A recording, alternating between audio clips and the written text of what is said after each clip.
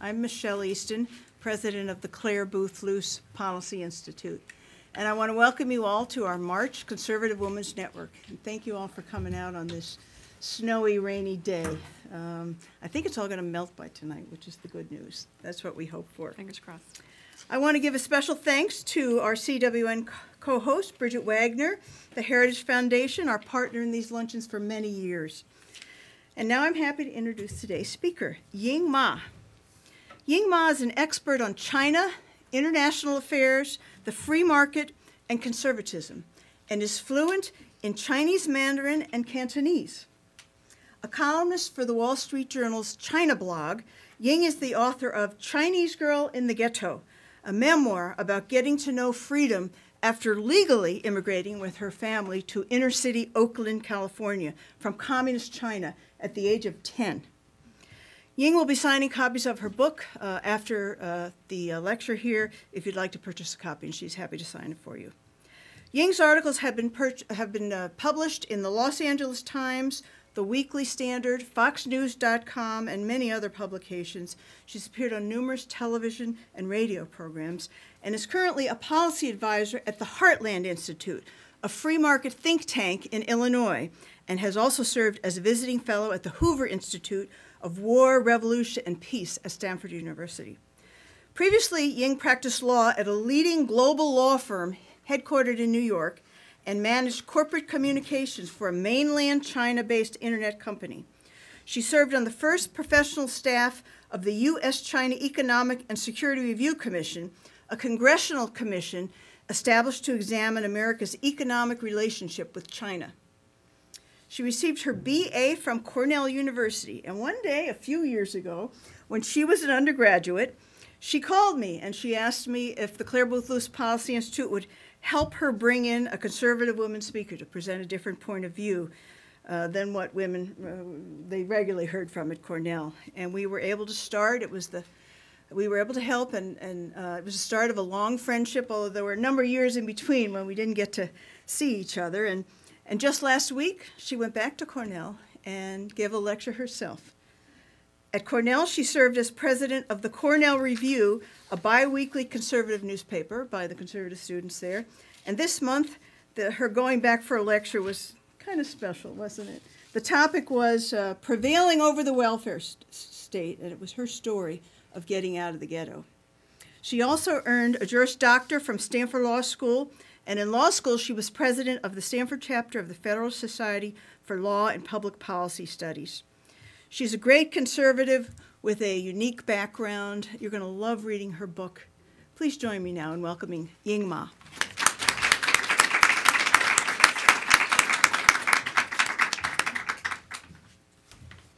Thank you. Thank you all for being here. Michelle, thank you so much for that very kind welcome, and special thanks to the Heritage Foundation for hosting me. I am very grateful to Michelle and the Clare, Boothe, Luce Policy Institute for all that she's done and all that her staff has done for conservatism and to set an example for young women all across the country. As Michelle mentioned earlier, I was involved a number of years ago, and I was certainly a beneficiary of all the work that she's led over the years. There's something that a lot of people don't know about me, which was that many years ago I was actually here at Heritage as well. I was an intern here in college, and I worked for a department that no longer exists. It was Policy Review, the flagship publication of Heritage back then, and this was a great introduction to what conservative politics was like on the national level, and I loved every minute here, and it is great to be back. It's very special to be behind this podium as well. I am grateful to the Conservative Women's Network. These days, women all across the country are bombarded with messages about how they should live, what they should believe in, and what aspirations they have. And bossy liberal women are constantly telling us to do things like lean in, decry the so-called war on women, and get excited about reproductive rights. One thing that's always a bit odd is that these women who've got lots of things to say and lots of advice to give others rarely have anything to say when, for instance, a comedian decided that it would be funny to call for Governor Sarah Palin to be gang raped by a bunch of black men. These women actually also have very little to say when, for instance, a noted female Democratic strategist ridiculed former Massachusetts First Lady Ann Romney for having chosen the home instead of the workplace as her career. So, no thank you. No thank you to all these bossy liberal women telling us how to live our lives and telling us what to do. And I am grateful to CWN for holding this conversation once a month, for giving us a voice, giving us a support network, giving us an alternative, and allowing us to air all those views in which we differ from the right, from the left, not just on politics, but on our values. So I am honored to be here to take part in an effort that will cede no territory to that phony war on women. I want to get to the topic of today's talk, which is an area where we should cede no territory as well, and that is in the conversation about race, about poverty, about inequality, and about economic freedom. These are topics that I cover in my book, although the book is not a policy book by any means, and as Michelle mentioned earlier, it's titled Chinese Girl in the Ghetto. And I wrote it for many reasons, but certainly one of the reasons was Barack Obama's presidency and the vision that he held out for this country. His presidency is the presidency that should have brought us racial unity. It should have ended our racial divisions, but instead, in the last 7 years or so, we've seen more racial division than ever. We've seen a barrage of racial grievances. His presidency was also one that was supposed to deliver economic prosperity. It has not. And instead, we have seen class warfare, we have seen a whole lot of government dependency, and we've seen a record number of Americans on food stamps. So in this era of Obama, I have a different story to tell, and that was one of the reasons why I wrote my book. And the story that I tell is one about hard work, it is one about individual responsibility, and it is also one about the abundant opportunities offered by America. This is the story of my family's journey from post-Mao communist China to inner-city Oakland, California. And this is also the story that I elaborate on in my book.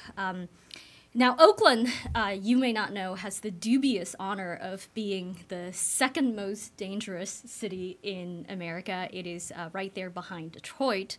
And I get a lot of questions from friends and acquaintances about why my family showed up in Oakland, inner city Oakland, of all places, while there are lots of better cities in America. And I always sort of tell them a long story, but ultimately the answer is actually very simple. The answer has to do with economic equality. You see, in the Oakland of my childhood, there was plenty of economic equality to go around. There was plenty of the fairness that Barack Obama talks about so much. And we were equal in our lack of access to running hot water. We were equal in our lack of access to amenities like washers, dryers, color television. And we were equal in our common access to the indignity of not having a modern toilet facility. And amid the dearth of opportunity, the state was everywhere. It told us where to live, where to work, what to buy, and for how much. Back then, China was not yet the second largest economy in the world. In fact, in 1980, for instance, China's GDP was, or GDP per capita, was less than $200. In America at that time, it was over 12,500. So you have 200 on the one hand, 12,500 on the other. And so for my family, it was really a no-brainer. We had an opportunity to come to America, and we seized it. We didn't ask any questions. We didn't know anything about Oakland, but we knew that we wanted to be here. And so we left. And we showed up in Oakland, and it turned out to be a city that was cloaked in poverty, in urban decay, and in racism. My family had limited financial resources, so we fought our way out of poverty the old-fashioned way. We worked. I know that many of you have heard about President Barack Obama's efforts to raise the national minimum wage, the federal minimum wage, which now I believe is at $7.25. So when my parents first came here, they would have loved to have worked for a job that was at the minimum wage level or above. But being immigrants, new immigrants who didn't speak any English, they didn't have a whole lot of choices. And one thing that they recognized as people in the job market is that jobs don't just fall out of the sky because you want higher wages, and employers don't hire more people simply because the government tells them to. And so my parents took whatever job they could. At first, working for some minimum wage jobs. There were times when they worked more than one job. And over time, they gradually found better opportunities. But even though Barack Obama says it's some kind of gross injustice for us not to raise the minimum wage, for my parents back then, what they knew was that the real gross injustice was to not work and not put food on the table for their 2 young children. There was also rampant racism in the ghetto. Not the kind that Attorney General Eric Holder likes to talk about so much. When we arrived in the ghetto, we found ourselves a new name. The ghetto bestowed on us a new name, and our new name was Chinaman. And this was a name that was bestowed on everybody who was Japanese, Korean, Vietnamese, Filipino, anybody who looked Asian. And this was their name too. So criminals threw racial epithets at us, some of which were far worse than Chinaman. At the same time, they had their own version of racial profiling. And oftentimes they targeted Asian individuals, particularly elderly Asian individuals, because they were more likely to carry cash, they were likely to wear jewelry. And yet these horrible acts of racism went unnoticed by the mainstream media and by mainstream society because they were perpetrated by minorities that the left had long ago decided were incapable of racism. In Oakland, the public educational system was pretty horrible too. There were instructors who regularly left their classrooms with the students unattended. There were students who dropped out of school either because they didn't want to learn or because they hung out with the wrong crowd or they became involved with a gang. There were parents who saw their children's education as not part of their responsibility. And so amid all the bad teachers, bad schools, there were plenty of bad students and bad parents. Violence and lawlessness was everywhere as well. There were gunshots outside of my window on a regular basis, perhaps not every day, not every week, not every month, but enough for me to finally learn that those shots ringing, that popping sound ringing outside of my window wasn't exactly firecrackers. I remember the first time I heard it, I heard a gunshot outside of my window. I asked my father what that was, and he is a veteran of the Chinese military, and of course he's heard gunshots plenty of times in his life, and it didn't faze him, and he said, "Oh, those are just gunshots." And we went back to watching our television programs. And soon enough, I learned to ignore them as well. And it was a little bit disturbing when my father discovered a bullet lodged on the side of our house, but at least it wasn't lodged in any of us. So despite all the difficulties that my family faced, we didn't demand racial or ethnic preferences for employment or university admissions, but such preferences were doled out lavishly to the children of middle-class and upper-middle-class families whose skin color was considered much more fashionable than mine. Regardless, my family prevailed. We got out. But because I grew up in the ghetto, I actually know a fair amount about all those so-called root causes that people on TV talk about regularly. We noticed all of these people talking about these root causes, such as poverty, such as racism, such as a bad education, particularly when the violence in Ferguson flared up last summer and also more recently. Now, much like the rioters in Ferguson, I have a certain amount of experience with law enforcement. My experience, however, is very different, and my sentiments toward law enforcement are very different. The rioters, it seemed, or at least according to them, they were angry about the police being too aggressive being too racist. I actually was angry for all those times when the police was not there. I wanted to know, where was the police when my house was robbed? Where were the police officers when a few teenage female hooligans ran up to my father's car when he made the mistake of stopping at a stop sign with his windows rolled down, right in front of a corner liquor store, and they ran to him and beat him right through the window, just for laughs? And I wanted to know where the police were. Every time that I wanted to take a stroll in my neighborhood or sit outside on my front porch at night, but could not because I didn't want to get shot.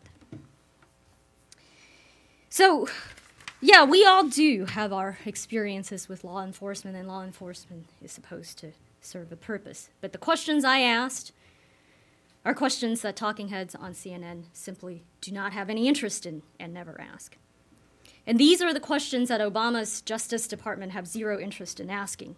Instead, Eric Holder spent months trying to nail an innocent, and we now know that he is an innocent white officer who ended up shooting an unarmed black teenager. It was a tragedy, but there were all kinds of people who stirred up a whole lot of violence and a whole lot of hate by presuming that this officer was guilty to begin with. And when Eric Holder could not pin any blame on this officer, he decided to issue a highly specious and utterly despicable report attacking the entire Ferguson Police Department. Now, nobody is asking. All those people who lied, all those people who rushed to judgment, all those people who made up the narrative of hands up, don't shoot, to take some responsibility. Nobody has come forth to offer an apology to Officer Darren Wilson, the white officer who shot the unarmed black teenager. And nobody has offered an apology to the city of Ferguson for having set it on fire. Oakland certainly was a place that was prone to riots as well, so I know a bit about that too. The thing about riots is that when hooligans run around looting, laughing, cursing, burning things, they are destroying their own communities. They are burning down and looting the businesses owned by their neighbors, most likely, by all the hardworking people, who often are minorities themselves. The convenience store owner that Michael Brown robbed or mugged, however you want to call it, or manhandled right before his death, that man was not some white guy who had spent his life discriminating against black people. He was a South Asian immigrant who most likely had not taken a vacation day in years.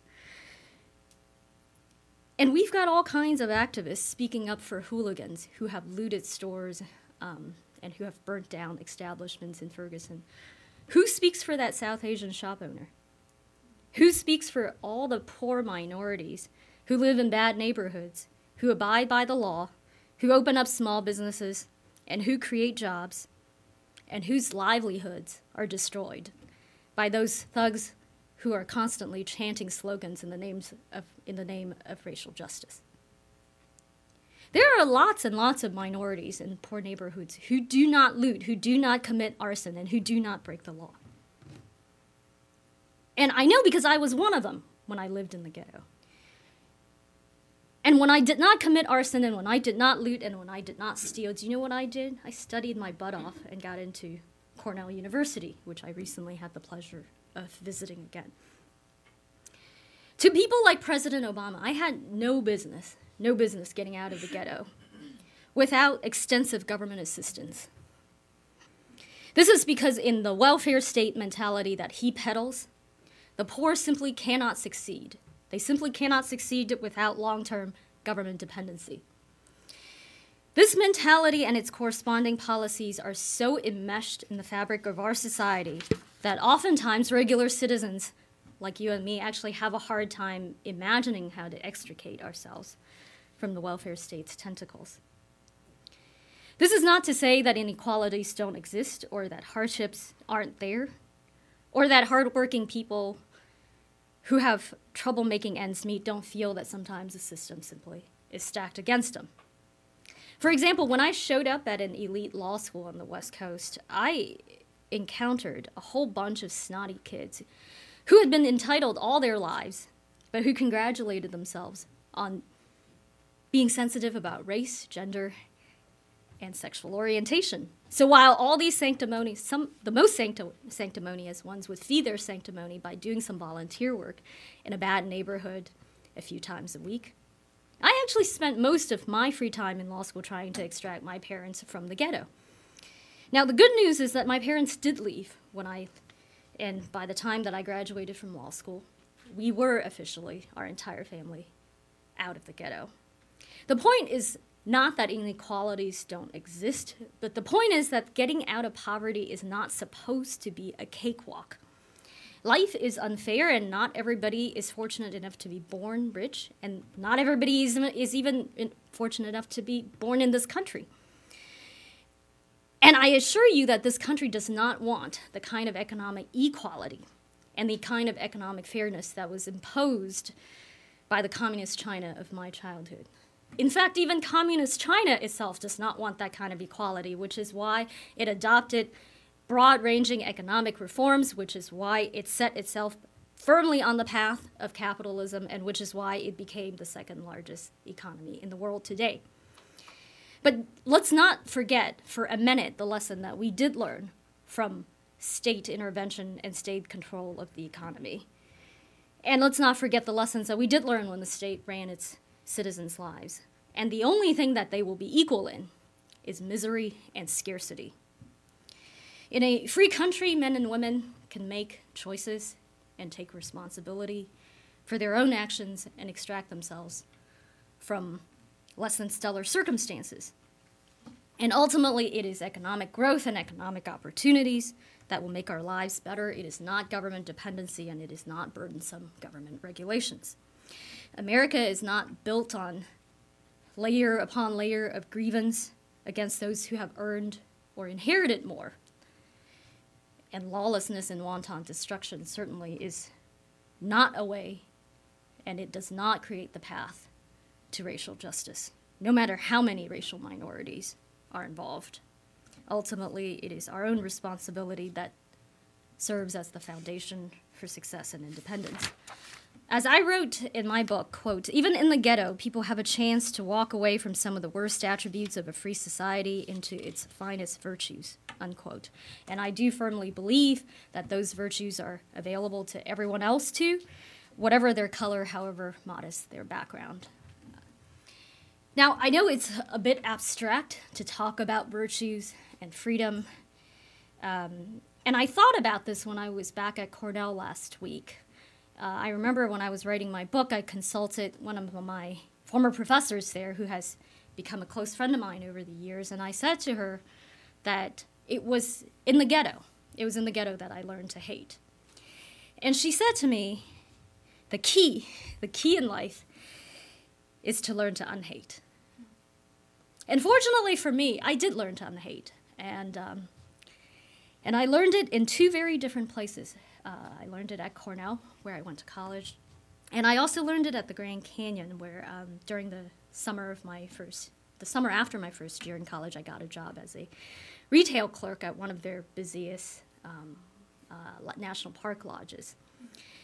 Both of these places were endowed with spectacular natural beauty, and I suppose that helps a bit because it's a little bit hard to stay angry and it's a little bit hard to hate in places that beautiful, but it was more than that. It was the power of higher learning at Cornell, and it was also the kindness of the people in the Southwest. All those people who clung to their guns and Bible, who showed me a warm welcome. And both Cornell and the Grand Canyon showed me the possibility of a different life, a better life. And they showed me this country's greatness as well as its goodness. And if it was personal responsibility that guided me out of the ghetto, it has been that goodness and that greatness and faith in both that has guided me in my years out of the ghetto. And so I am hopeful that despite all the challenges we face as a country, the good sense of the American people will ultimately prevail, and we will set ourselves on the road to freedom, on a path to unshackling ourselves from the welfare state. Thank you very much for having me, and I'd be glad to take any questions.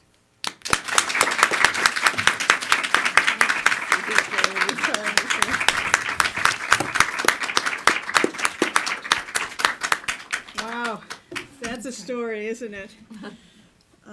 I'll let you call on people. Okay. Ying, okay. If you wouldn't mind waiting until the mic comes to you after Ying calls on you, if you give your name and your affiliation, and we'll do questions for a little bit. And can I share a little story about the Clare Boothe Luce Policy Institute? So the first time I hosted a speaker from Clare Boothe Luce, it was Phyllis Schlafly, and she's a very controversial woman, and so all of these people at Cornell showed up having cross-dressed and with their faces painted, and then they started screaming a lot of profanities at Phyllis, and Phyllis handled it with so much elegance and so much grace, and she's just been an inspiration to me since. But every time I give a lecture, I always wonder, are there going to be people screaming at me in profanity? Will people be throwing stuff at me? And then I know at Heritage does not allow that kind of stuff. But every time I give a talk, particularly if it's a talk sponsored by the Clare Boothe Luce Policy Institute, that memory always comes back to me. And I am so glad that you guys have all these speakers who show up to very uncivilized places and sort of provide an example for the rest of us for how we ought to behave. Thank you. Any questions? Yes. Hi, my name is Brianna Walden. I work at the Charles Koch Institute. Thanks so much for speaking.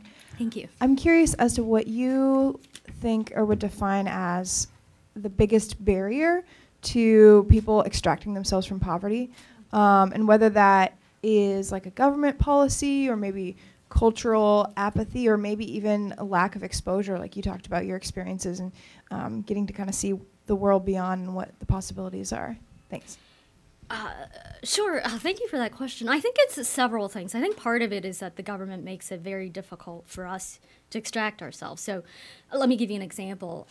In the whole disaster, this huge disaster that we know as Obamacare, we all know that there are lots of folks who could not hang on to their doctors, could not hang on to their plans. But there was more to that, right? And one example I always would like to bring up is that so, for instance, Obamacare expanded Medicaid drastically, and if you were not on Medicaid previously and you were below a certain income level, it's quite possible that you just didn't want to get on that kind of government assistance. In fact, there's a woman who wrote a piece about precisely that choice. But once Obamacare kicked in, they just automatically enrolled her in Medicaid and assumed that that was what she wanted.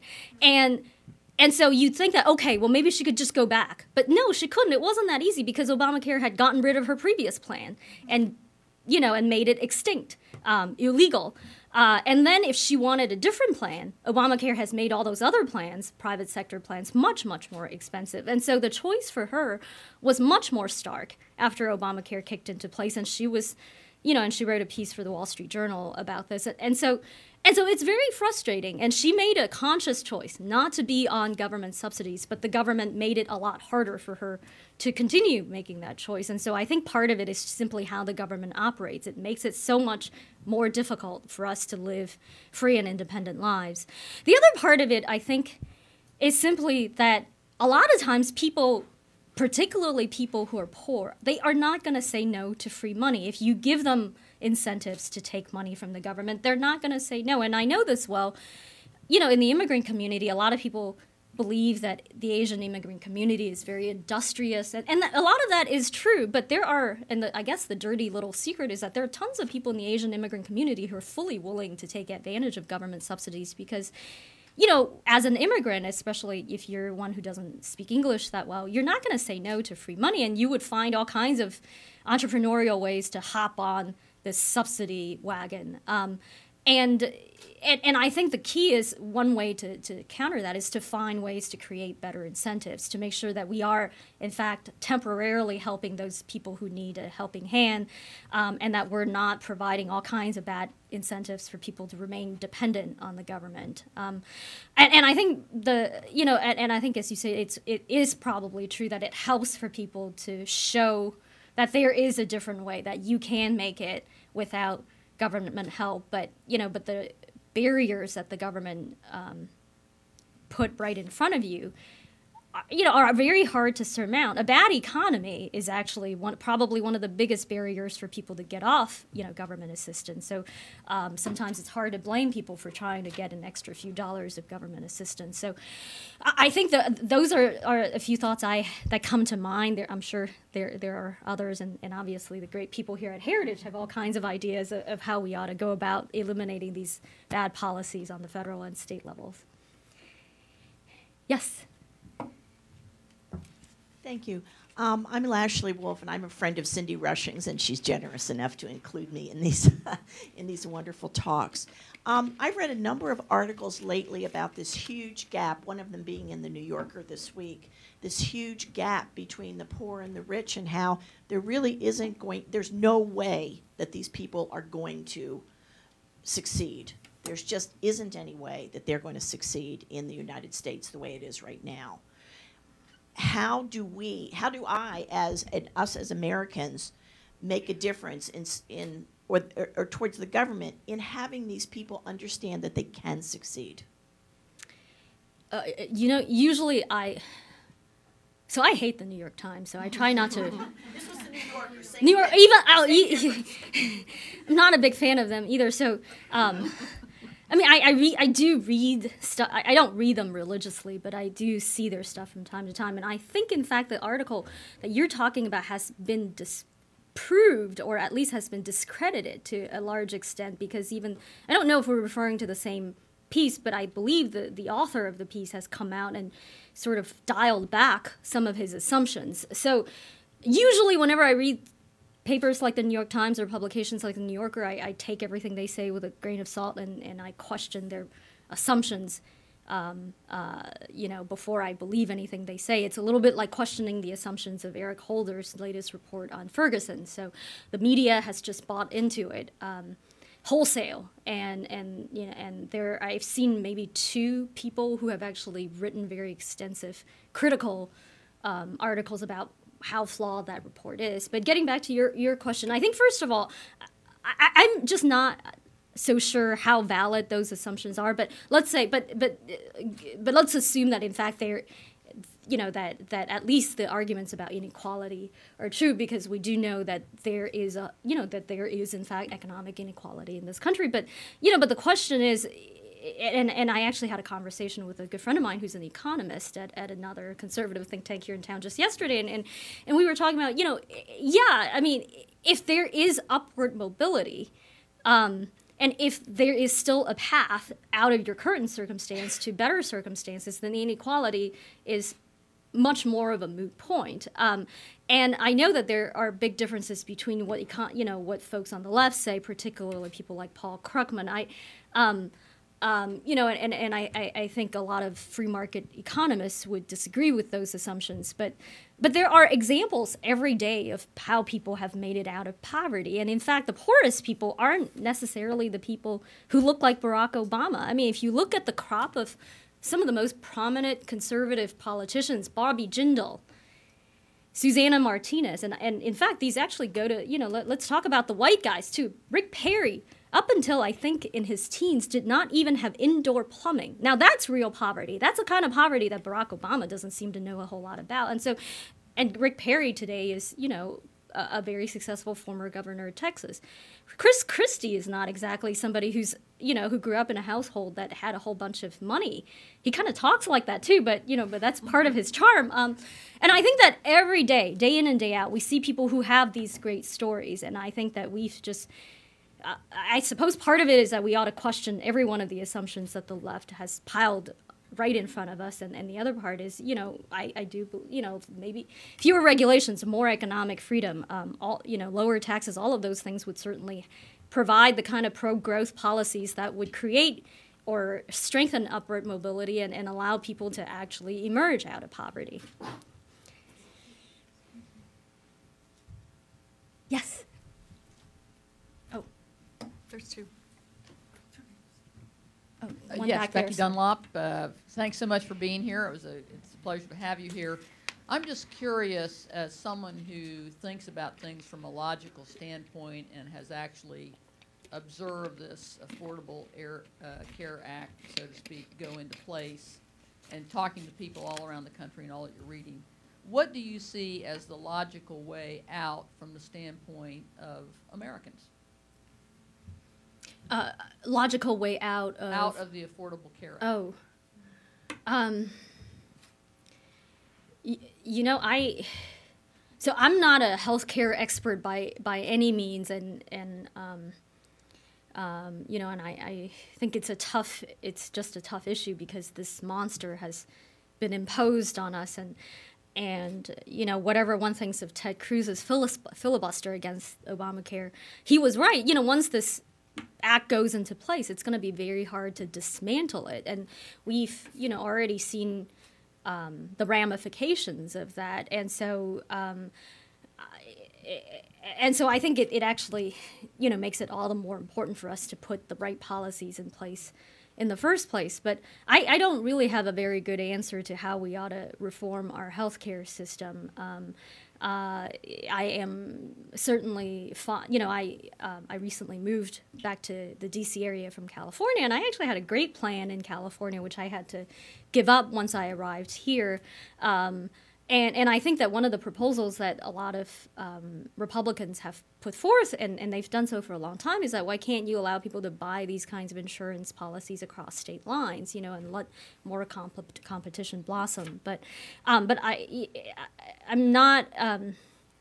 I think that part of it is also probably just for those of us who do believe in free market economics to make better arguments and to come up with better messages. I think everybody knows right now that the Affordable Care Act has created quite a disaster, but there are plenty of people who still feel that there isn't a better alternative for people who need help, or people who are not doing so well, and people who don't have health care coverage. And I know that there are Republican alternatives, and maybe the key is just to do a better job conveying to people what those alternatives exactly are and what our plan is compared to, you know, the disaster that we currently have. There were. Hi, Laura Truman with the Heritage Foundation. I wanted to ask about the role of your family in getting out of poverty. It seems like that's a pretty big deal, but from the description it sounds like they were working a lot, so they weren't always perhaps home. And when you look at friends or people that you knew in your neighborhood, what barriers did you see, and how do you replace the family core when they don't have an intact family? Right. Well, I mean, the family was a big part of my experience of tackling the issues I had in the ghetto, and I think one major element of my ability to get out of the ghetto and for my family to get out of the ghetto was that there was a shared sacrifice. I did a lot more things that kids my age would never have to do, and I continue to do many of those things. But at the same time, my parents and my brother made sacrifices for me as well, and that had we remained in China, those were sacrifices that none of them would have had to make. So I think the family unit is crucial because one, it provides stability. It allows kids to have a two-parent family. That's hugely important. But at the same time, because the difficulties are so great that a lot of times it's not that easy to just get out of poverty all by yourself. You know, we all get help from one person or another, and the family unit is the best place to get that kind of support. When I was, every now and then when I get into an argument with my family, you know, we all have our gripes. You know, we'd be like, well, I did this for you. And they would be like, well, no, I did this for you. But putting that aside, and I'm kind of joking, in the long run, what happened was we all had to chip in and make sacrifices for each other. And when I looked at my neighbors or people I went to school with, there were similarities and differences. For instance, I in my book, I recount a story where I had a little bit of a problem with the kids. They were Hispanic kids from next door, and I was at the time already annoyed enough that I was afraid of the gunshots and afraid of the bad, neighborhood and afraid of, not being able to walk out in the middle of the night. But I didn't want to be afraid of just children from next door, so I walked next door to a Hispanic family and decided to tell them, this is how your kids ought to behave. And I noticed that despite our differences in color and differences in background, that they were very keen on disciplining their children. Maybe, it was just tough for them because the parents were working and away a lot, and so they couldn't. And so in a way, in that sense, I found right there in their immigrant experience just how much we had in common. And then, there were, for instance, plenty of, I think the people in the ghetto that I saw who were most critical and most encouraging of kids who, weren't performing were the Black instructors. They felt that all these kids could do better, and they were the ones, not all of them, there were plenty of really bad instructors, but I was fortunate to have some who were very good, and I noticed just how much they wanted the kids in their classrooms to succeed. And you're right, a lot of times those kids don't have a very good family support network. And I think that is something that, and it's not something that the government can just decree and say, you have to have a better family, you have to have better parents. But ultimately, I don't think it's possible for people to, or for our society to emerge in more successful ways unless that family unit, is strengthened. And there are many times when the government actually does a whole lot of things to weaken that family unit. But I think in the end, it is, extremely important for people, particularly people in poverty, to rely on that kind of support and to use that to propel themselves to better things. Yes. Can I just say, my name's Frida Hugley. You didn't say anything to us about your life in China before you came here. So what standard of living did your family have there? Because you may have had a different model than the people who are born in the states who only know poverty. So I actually devote the first half of my book to life in China. So for those of you who are interested, if you're free to check it out there. And we had China was very poor, and so we lived a life that didn't have the amenities that many folks here have. And as I indicated earlier, I lived in China's third largest city. So compared to the folks who were doing back-breaking farm labor in the countryside, we actually were very well off. But even for us, there were about 6 or 7, maybe more, 6, 7, 8 of us in my family crammed into a 2-bedroom apartment. And we didn't have running hot water and things like that. Everybody went to school, and the school was state-owned and state-provided because at the time, the communist state owned everything and provided everything.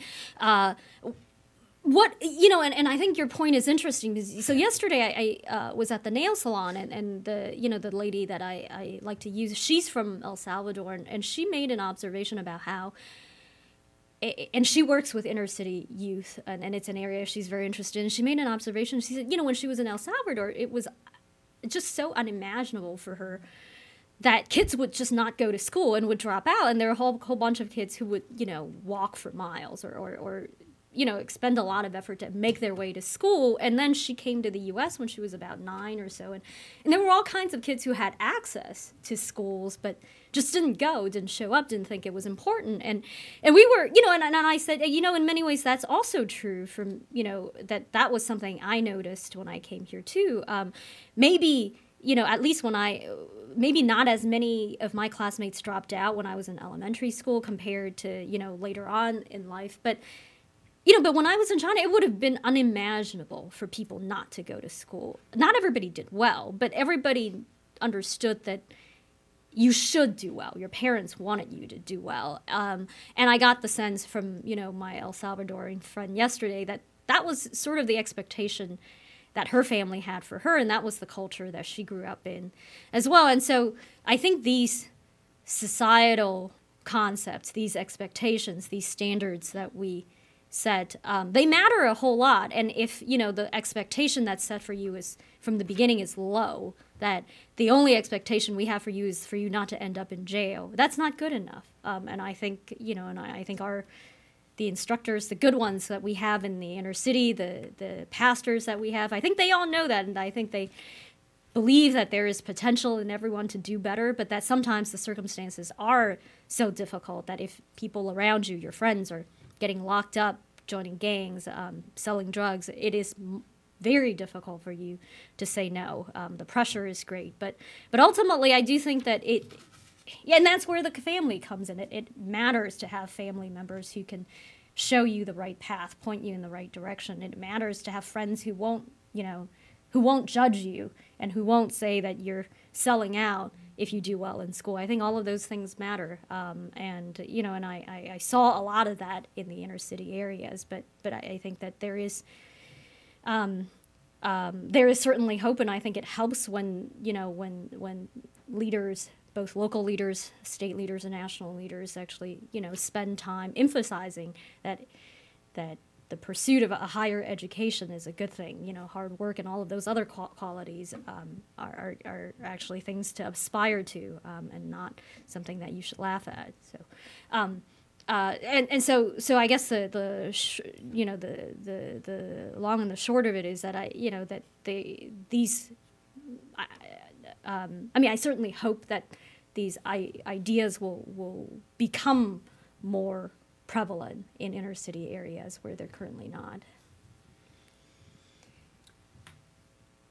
Anyone else? I've got a question. In the introduction, Michelle kind of touched on some of your career highlights, and you've had kind of an interesting path. I mean, Stanford law, and then you worked in a law firm, and now you're doing this China blog with the Wall Street Journal. I mean, how did you kind of chart this path? We love to share these kind of life stories with particularly the young interns, and I know Michelle posts all of the lectures on the website. So it's great to get the diversity of these paths, and you kind of put a mosaic together, and yours is particularly interesting. Just wonder if you can expand on it a little bit. Yeah, I'm so glad you asked. I hate to say this, but you know, I guess my advice is don't be like me. And the reason I say that is I made a huge mistake when I went to law school, and I made an even bigger mistake when I went to practice law. And it contributes, and it has contributed to sort of this career that's not necessarily that did not follow a straight line. And for a very long time, I was very bitter about having gone to law school, particularly probably the most liberal law school in the country. And for a long time, I was rather bitter about having joined a law firm.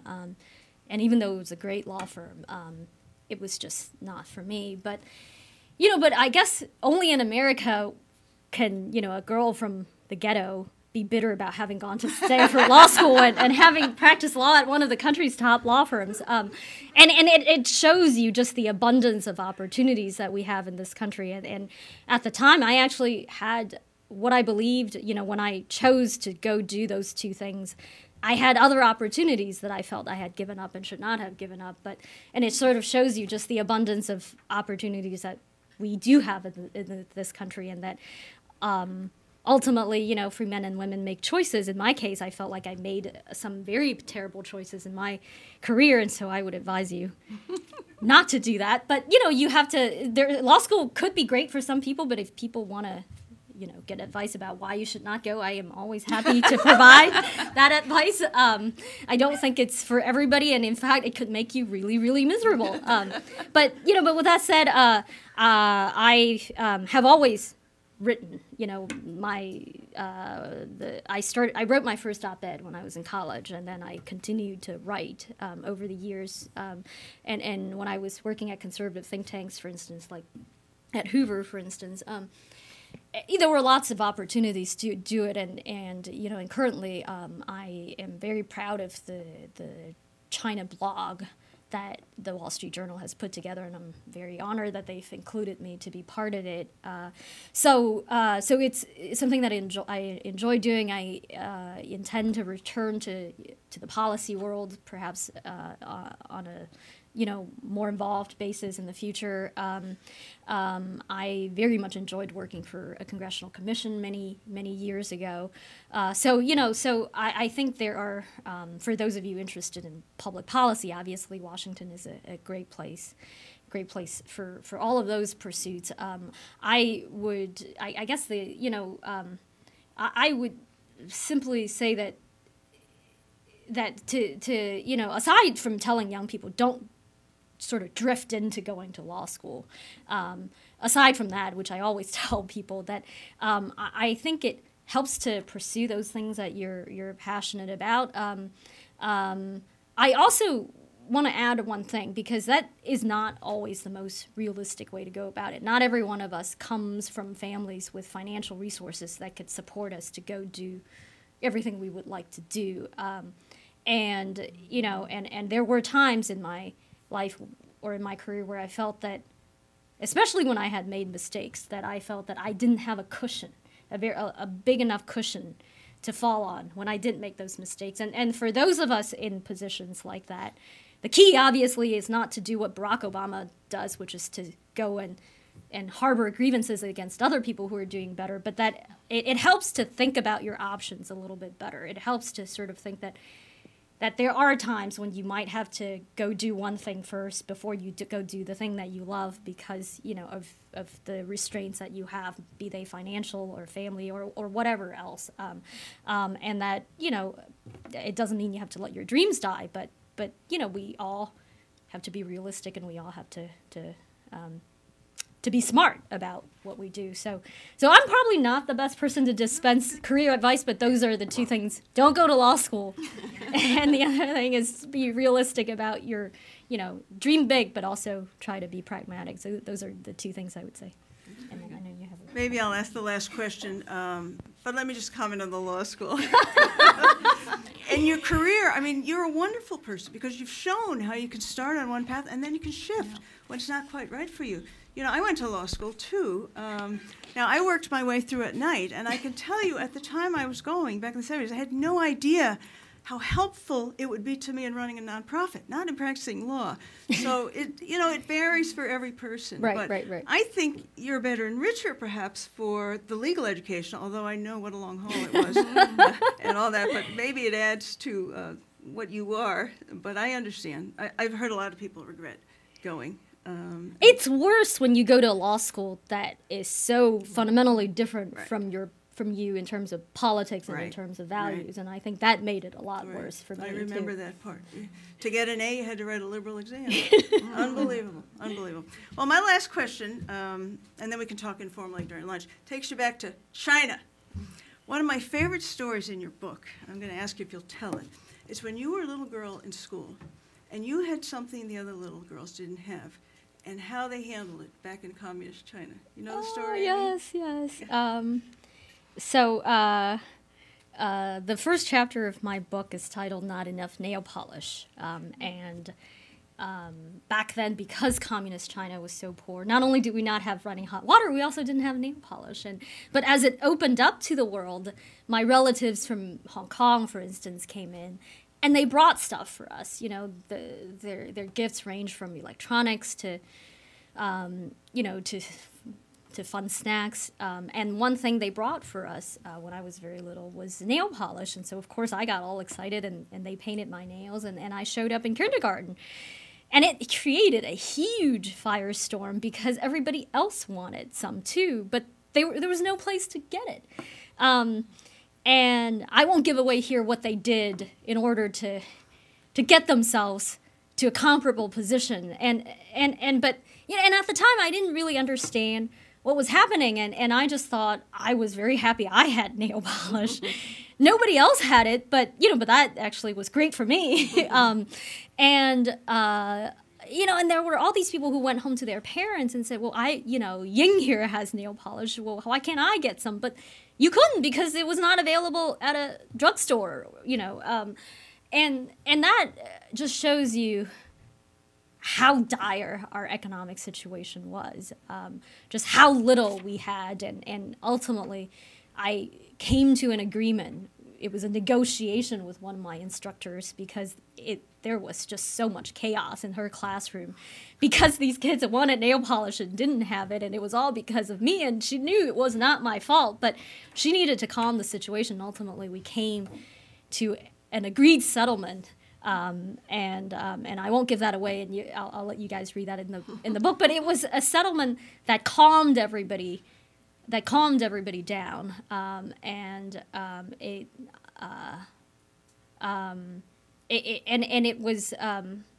I did something that was for the good of the class. But what's interesting is that even though I kind of have my nails painted today, even though now that I am in the States and there's plenty of nail polish everywhere, hundreds of colors.